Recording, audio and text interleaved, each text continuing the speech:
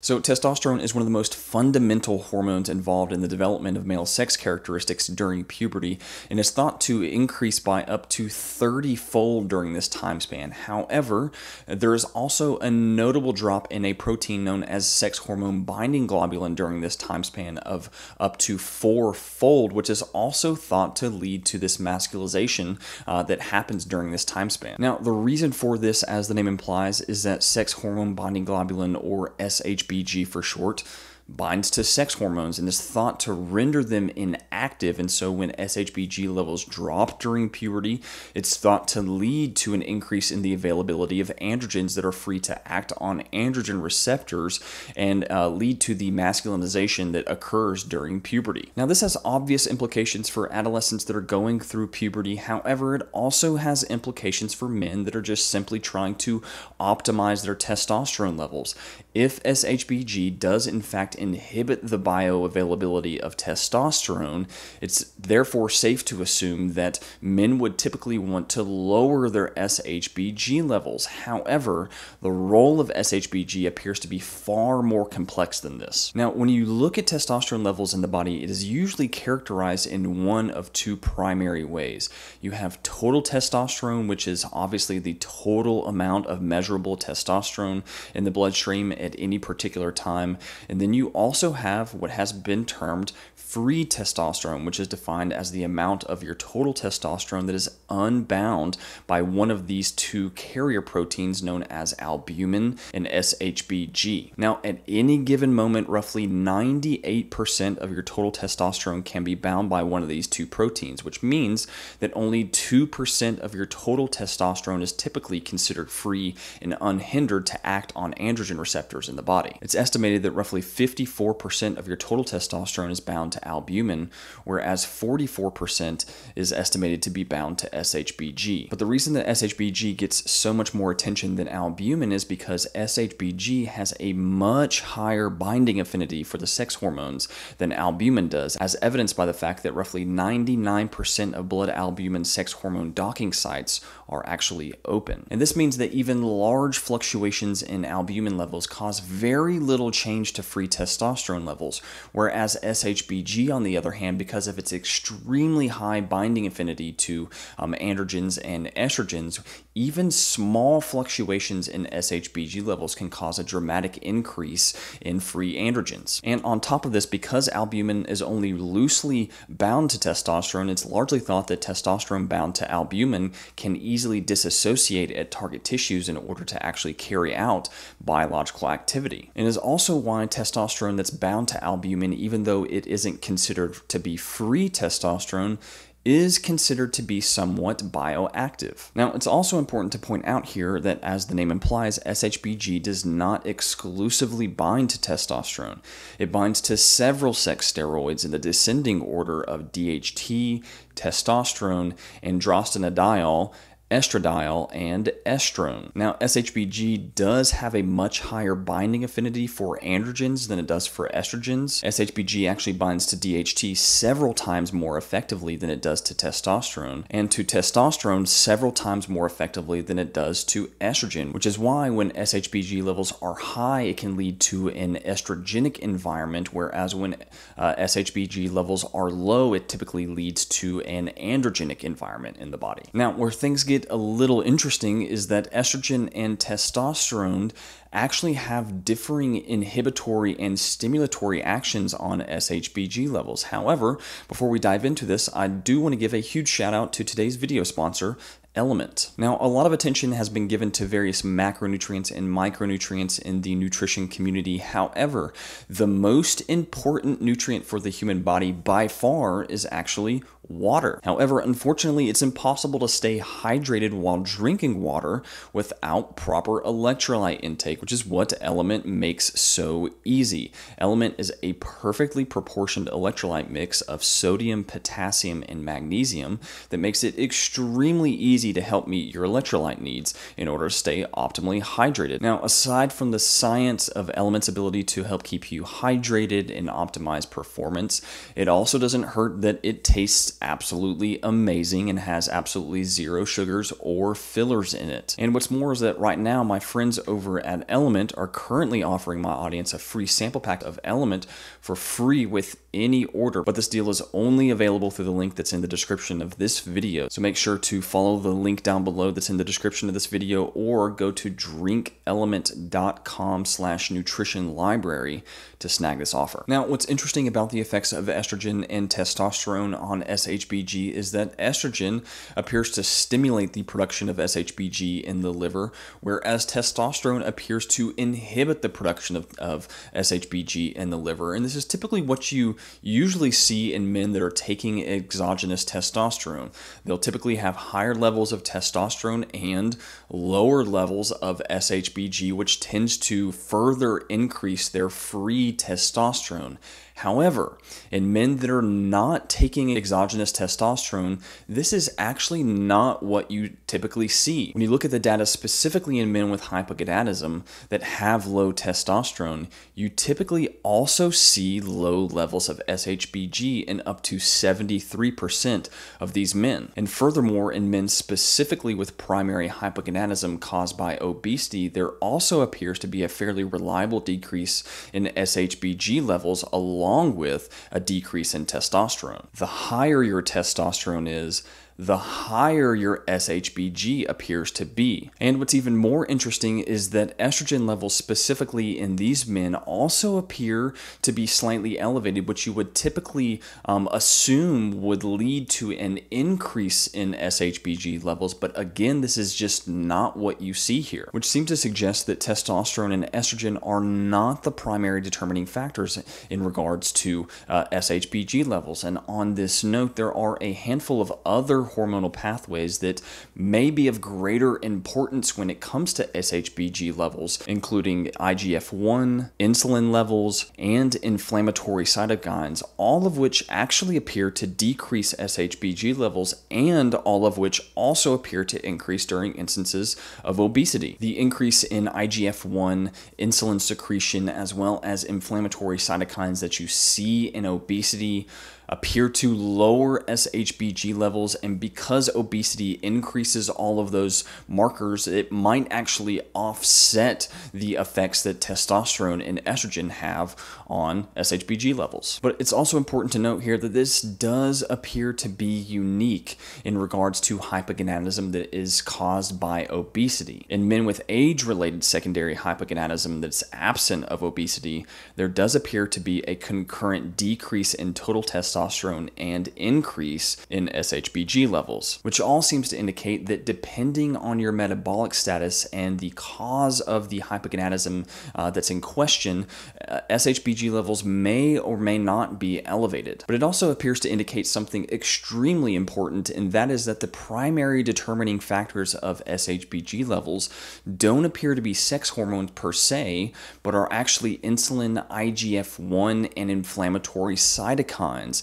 And also indicates that one of the most fundamental and proven ways to decrease SHBG levels is actually to become obese. And even on the flip side of this, one of the most proven ways to increase SHBG is to actually go on a long-term calorie restrictive diet. And the biggest question here to ask is, what is the biggest common denominator? And it appears to be that the largest common denominator between all of these is actually insulin levels. Insulin actually appears to be one of the most influential hormones involved in the regulation of SHBG levels, and this is very in line with the clinical data as well.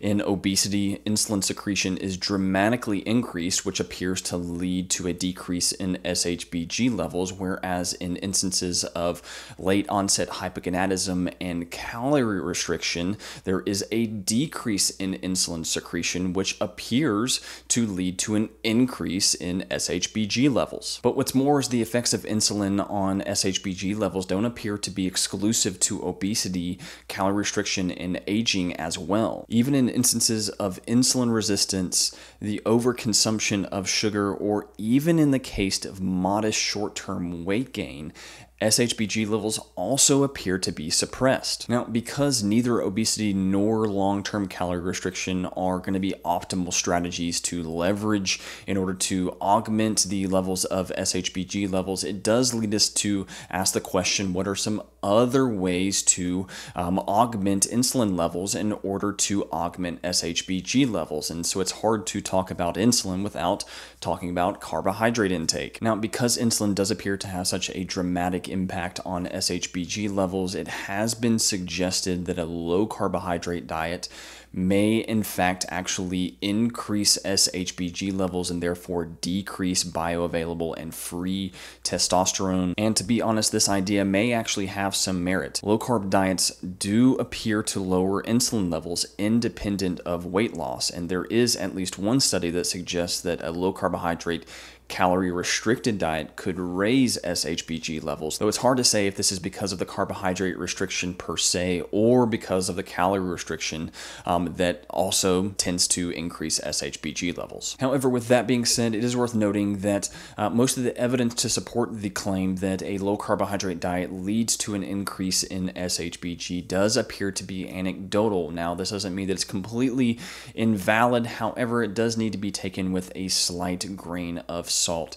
It is entirely possible that a low carbohydrate diet may lead to an increase in SHBG levels, either through the inherent restriction in carbohydrates and subsequent reductions in insulin levels, or because of the calorie restrictive state that a low carbohydrate diet encourages. And this may be of particular concern to guys that are engaging in extremely high intensity exercise multiple times per week. High intensity exercise does put a large demand on the glucose system in your body and the availability of glucose. And so if you are outpacing through exercise the ability of your body to supply glucose for high intensity exercise, there may be a subsequent increase in SHBG levels while on a low carbohydrate diet, even if you are consuming enough calories. However, it's also worth pointing out here that carbohydrates are not the only nutrient that have an insulinogenic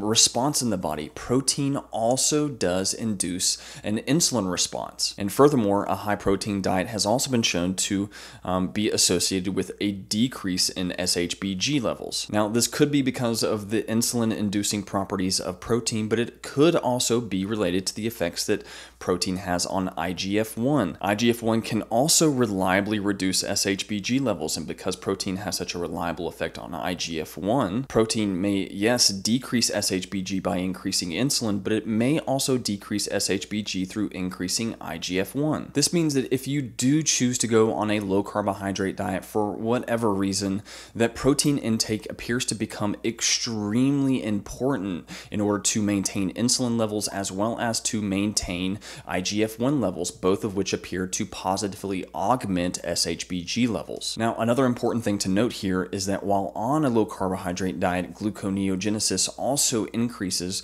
which may further increase the demand on protein, which may then also further increase the importance of maintaining proper protein intake while on a low carbohydrate diet in order to maintain IGF-1 levels and insulin secretion. Now, for those of you that aren't particularly concerned with carbohydrate intake, again, one of the easiest ways to maintain insulin levels is to simply consume carbohydrates, especially in proportion to your activity level. As activity levels increase, you may want to further increase your carbohydrate intake in order to match your energy output, but you may also want to avoid high fiber and high polyphenol carbohydrates that have also been shown to increase SHBG levels. And so opting for things like white rice and white potatoes and even white bread for those of you that aren't sensitive to it, as well as sugar and honey and maple syrup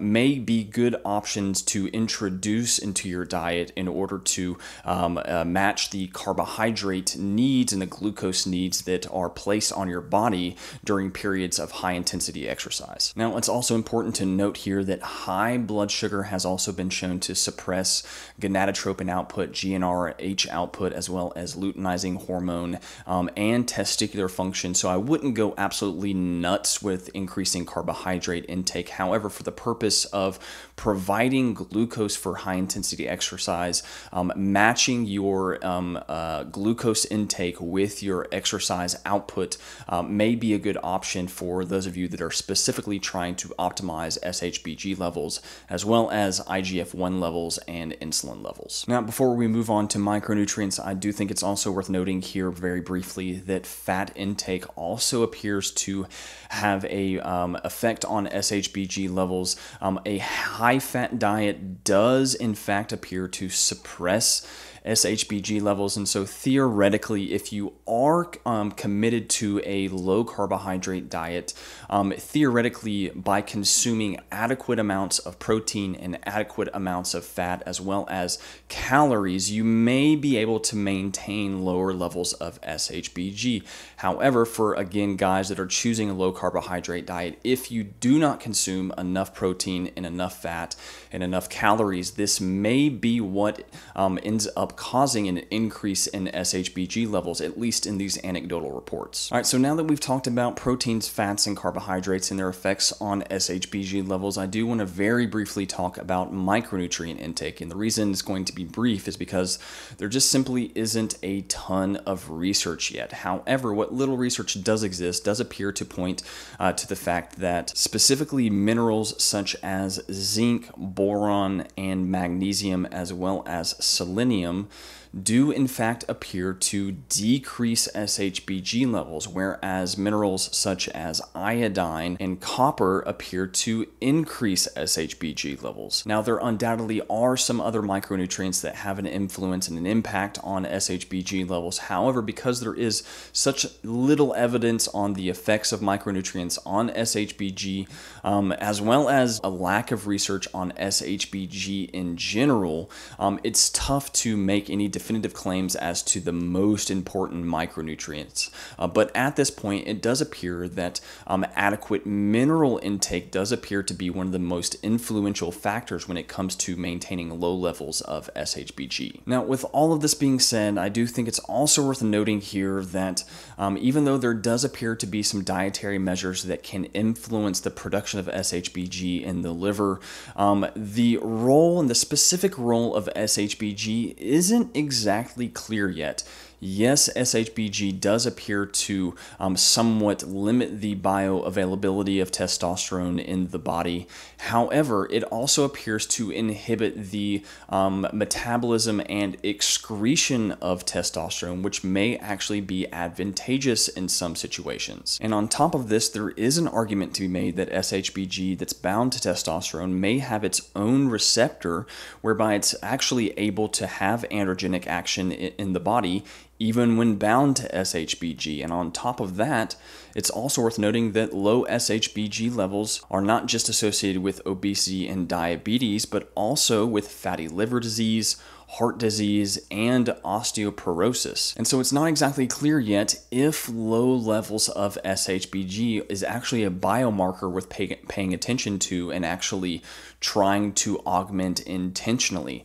Low levels of SHBG are actually most often associated with poor health outcomes. And so I say all of this pretty much just as a disclaimer that there's just a lot about SHBG that we really don't know yet, especially in healthy, active males. It's not exactly clear whether you want lower levels of SHBG or higher levels of SHBG.